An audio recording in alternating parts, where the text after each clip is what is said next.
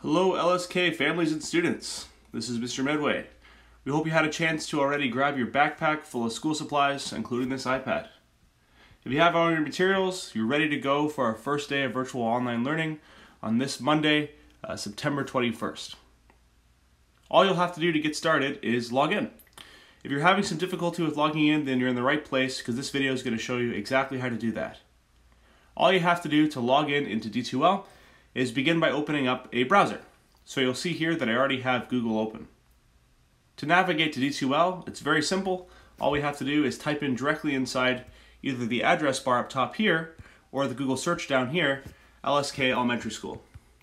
And that's what I'm going to do. I'm just going to take a quick moment and I'm going to type in LSK Elementary School.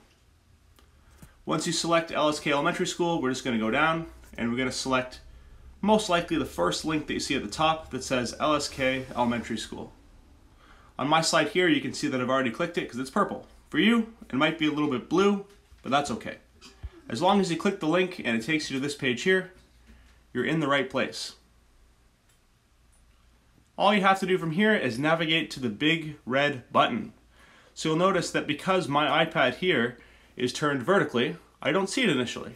But if I turn my screen and then scroll down, it's right here on the right hand side.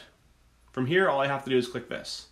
If you like to keep your iPad vertical like this, it's just a matter of scrolling down a little bit until you'll see this icon right here above the calendar, which says LSK Student and Parent Guardian Online Learning Brightspace Access.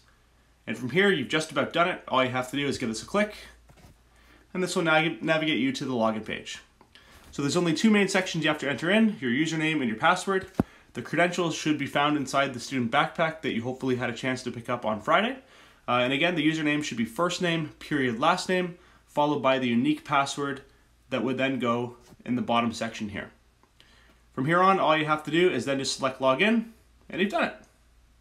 We hope this video has been helpful in helping you navigate how to specifically log in to D2L. Just in the event you run into any questions, please don't hesitate to reach out to your teachers or take advantage of the office hour session, which are going to be scheduled in your class schedule beginning this week. Hope this video was helpful, and thanks for tuning in.